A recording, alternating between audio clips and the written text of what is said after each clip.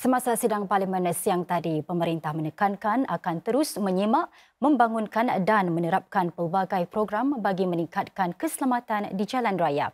Ini termasuk pelaksanaan zon sekolah dan zon perak serta memastikan belok ke kanan lebih selamat di persimpangan. Pada masa yang sama, pihak berkuasa menyatakan hukuman sedia ada bagi kesalahan memandu secara berbahaya masih memadai. Ini selepas lebih 10 AP timbulkan soalan berkaitan kemalangan di Tampines yang meranggut 2 nyawa. Semasa mengulas pelbagai soalan yang dikemukakan, Kementerian Pengangkutan menyatakan ia akan terus memperkenalkan langkah-langkah baru bagi memastikan jalan raya selamat digunakan untuk semua. Misalnya dengan pelaksanaan zon perak, jumlah kemalangan yang dicatat merosot sebanyak 80%. Pengerusi Jawatan Kuasa Parlimen Pemerintah GPC bagi Pengangkutan, Encik Saktiandi Supaat bertanya, semada lebih banyak boleh dilakukan bagi melindungi para pelajar.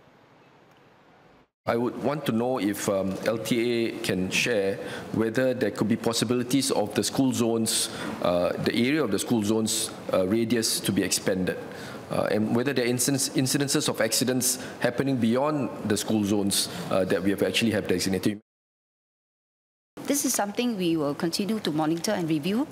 I don't think that there is a fix, one size fits all kind of zone radius.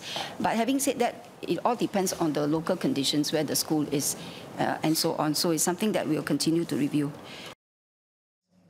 Sementara itu, beberapa AP turut bertanya sama ada hukuman bagi kesalahan memandu laju akan ditambah. Dalam jawapan beliau, Menteri Negara Ehwal Dalam Negeri Dr. Faisal Ibrahim menekankan hukuman di bawah Akta Lalu Lintas Jalan Raya RTA buat masa ini memadai dan tidak perlu dipindah. What the laws provide today are already quite steep. We do regularly review different aspects of the framework. In this context, we have been studying the adequacy of composition amounts and the demerit points framework. Dr. Faisal menambah, kali terakhir Kementerian Ehwal Dalam Negeri MHA meminda hukuman tersebut dengan cukup ketara adalah pada tahun 2019.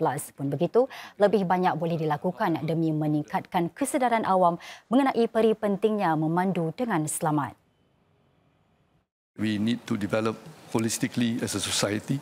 So we work together with the Singapore Cadres Movement, the Singapore Road Safety Council, as well as organisations around. So at the end of the day, we need to internalize this whole element within each of us that there are people around us who also are using the road. Tambah Dr. Faisal, keselamatan di jalan raya adalah satu tanggungjawab bersama. Satu rang undang-undang yang bertujuan untuk mengukuhkan benteng pertahanan keselamatan siber negara dengan mengambil kira perubahan pada teknologi diluluskan Parlimen hari ini. Menteri Perhubungan dan Penerangan Josephine Teo berkata, pindaan kepada akta tersebut bukan satu langkah tindak balas. Sebaliknya, ia bertujuan menangani cabaran-cabaran hari muka dalam lanskap digital yang cepat berkembang.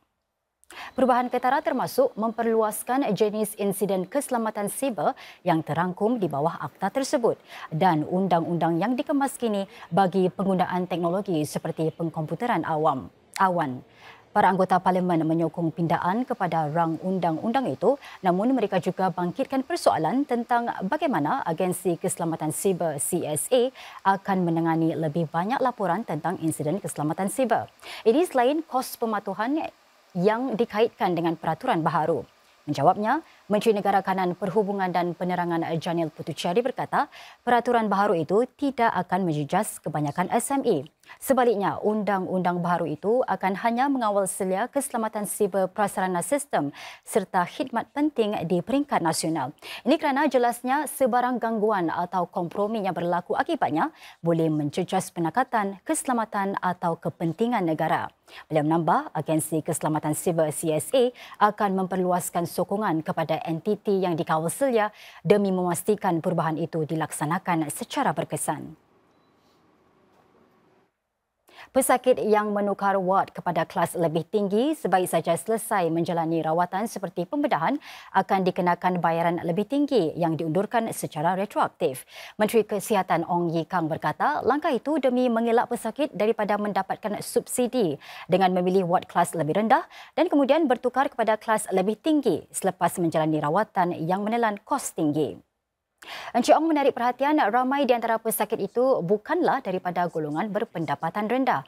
Mereka boleh memilih ward kelas lebih tinggi dari awal sejak masuk ke hospital. Encik Ong menjawab soalan mengenai bagaimana pesakit dikenakan bayaran sekiranya mereka bertukar ward semasa dirawat di hospital. Pesakit yang menukar daripada ward kelas lebih tinggi kepada yang lebih rendah juga akan menerima subsidi sewajarnya. Hospital awam akan berusaha memberi sokongan kepada pesakit yang bertukar kepada ward kelas lebih rendah atas sebab kesulitan kewangan. At the beginning of every hospital stay, patients will be counseled financially and they will make those decisions with their eyes open. Where a patient medically requires isolation, we will isolate them and they will continue to, and if they have chosen a lower class ward to start with and then requires isolation, they will be given higher subsidies, notwithstanding isolation ward. Aturan kerja fleksibel atau FWA turut mendapat sorotan di Parlimen. Ini memandangkan garis panduan FWA akan bermula pada Disember nanti. Antara isu yang dibangkitkan para AP termasuk jika Singapura menjadi kurang menarik kepada para pelabur serta pilihan bagi para pekerja jika permintaan FWA mereka ditolak. Menjelang hujung tahun ini, para pekerja boleh memohon bagi aturan kerja fleksibel berdasarkan masa, lokasi dan beban kerja. Dan langkah sudah pun diterapkan bagi memudahkan para majikan melaksanakan peralihan tersebut. TAFEP will be conducting monthly briefings for employers starting from May. The first few runs have already been fully subscribed. TAFEP will provide more guidance to help employers understand the types of flexible work arrangements they can offer to employees with different needs, such as senior employees who may prefer flexi-load or mobility-challenged workers who may need telecommuting arrangements. Cik Gan akur terdapat firma-firma seperti syarikat perusahaan kecil dan sederhana SME yang memerlukan lebih banyak sokongan yang disasarkan. Ini akan diatasi misalnya menerusi taklimat dan sesi latihan. Sungguh pun demikian, beberapa isu masih boleh timbul. My concern is whether this will make Singapore a less attractive place for companies to come to invest in if they feel that the manpower policies are too onerous on the companies. There is no intention whatsoever for these guidelines to intervene on how companies should decide on the flexible work arrangement requests coming from the employees, as long as the employers apply a proper process in evaluating and responding to the flexible work arrangement requests.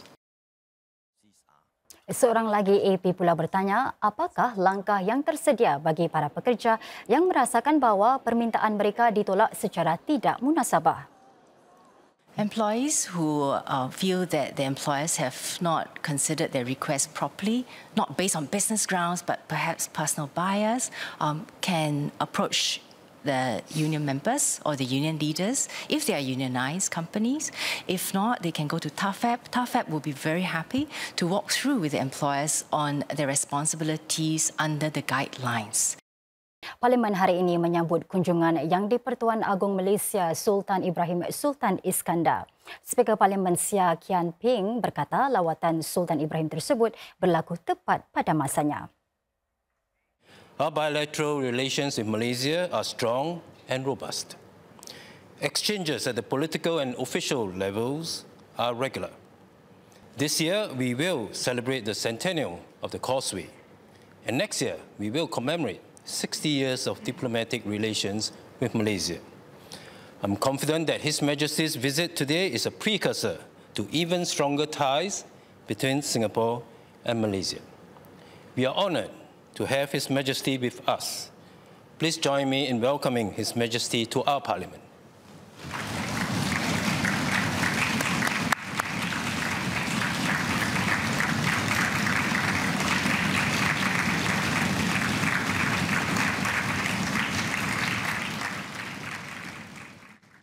Awal dari itu, Timbalan Perdana Menteri Lawrence Wong berikrar untuk menganjakkan lagi hubungan Singapura dengan Malaysia ke tahap lebih tinggi apabila beliau mengambil alih sebagai Perdana Menteri minggu depan.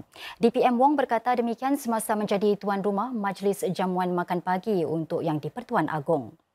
Dalam catatan di media sosial, Encik Wong berkata hubungan antara Singapura dengan Malaysia amat dalam, didasari sejarah yang digongsi bersama dan diperkukuh oleh ikatan kekeluargaan dan kebudayaan. Bakal Perdana Menteri itu menambah, beliau akan terus memberi tumpuan kepada usaha memperkukuh hubungan dua hala. Syarikat gergasi teknologi Amerika Syarikat Amazon menyertai syarikat-syarikat global lain untuk meningkatkan kehadiran mereka di Asia Tenggara. Amazon Web Services atau AWS akan melaburkan $12 bilion bagi memperluaskan prasarana pengkomputeran awannya di Singapura. Pelaburan ini akan menyokong permintaan yang kian meningkat bagi khidmat pengkomputeran awan di samping mempercepatkan penggunaan kecerdasan buatan AI. Pemerintah bakal menerbitkan pelan tindakan bagi perusahaan digital bertujuan membantu SME tempatan memanfaatkan AI serta pertingkat ketahanan siber. I'm glad to announce the launch of the AWS AI Spring Singapore program.